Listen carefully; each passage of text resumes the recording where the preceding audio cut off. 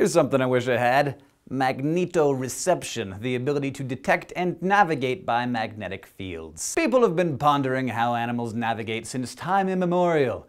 And until the 1950s, scientists assumed that birds, at least, navigated the same way as ancient mariners, by the sun and the moon and the stars and, sextants and astrolabes. But then, everything changed when researchers in Germany were studying robins in a shuttered lab, and they realized that come migration time, the birds all started trying to get out of the same side of the cage. Specifically, the side of the cage that Spain was on, which is where they all wanted to go. Since then, experiments have suggested over and over again that a variety of organisms, trout, bees, bacteria, turtles, birds, maybe even cows, can detect magnetic fields and navigate by them. We just can't figure out how the frick they're doing it. But research continues. This very year, in 2012, a team of researchers at Germany's Ludwig Maximilian University came up with a theory. It could be that some navigating animals have specialized cells that contain magnetite, the strongest naturally magnetic material on Earth. It's already been shown that trout's facial nerves respond to electric signals when exposed to magnetic fields.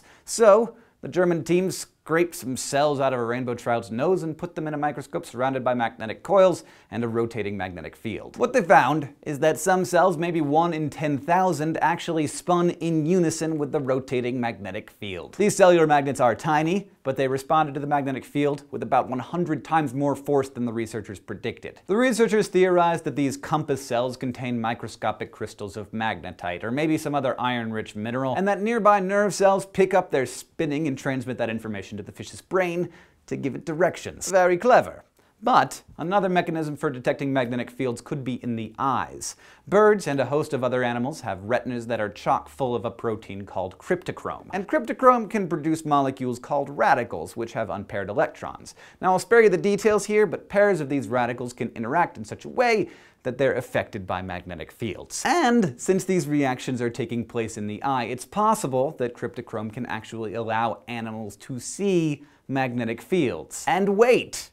Those animals could include us. Yes, we have cryptochrome in our retinas too. Scientists are investigating a particular kind called Cry2 that's known to function in other animals as a light-sensitive magnetic sensor. Now, it's still not clear why birds can fly thousands of miles without a map, while I can't find my way out of the Arby's parking lot. But Cry2 might explain why some people just have a sense of which direction to go, even in a new environment. As with all things, time and science will tell. You might say that magnetoreception is a field of research that we're still feeling our way through.